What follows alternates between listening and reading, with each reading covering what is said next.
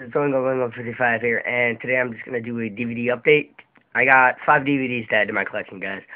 3 of them I got for Christmas, and 2 of them I got using my Christmas money. So let's get started.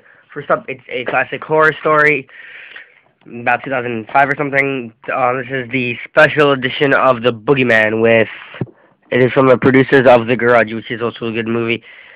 Dude who finds out if the Boogeyman's real because the Boogeyman took his father 16 years earlier. Very good. Bunch of special features, like alternate endings and stuff.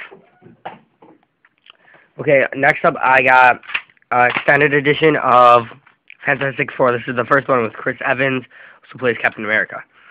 The reason this is good because it has 2 discs. See, 1, 2 discs. Do your math. Okay. Next up I got Daredevil. This is the Western version. Nothing special about it. There's Bullseye, Kingpin. Okay, when you open it up, you get, as always, disc 1. There's Daredevil. Disc 2, Electrica. Tell you about that more later. I'm definitely gonna have reviews for all of these. This one's another good one. Saturday Night Live, the best of Dana Carvey. Well, isn't that special? This is about an hour and a half long. Hour and a half.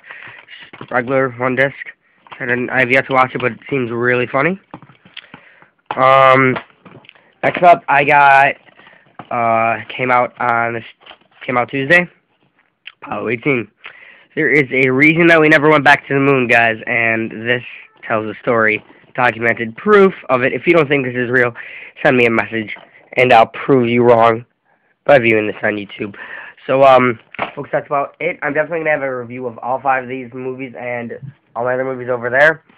Probably a bunch of more videos, at least one more after this, before the new year, which will be my New Year's video. So, bye.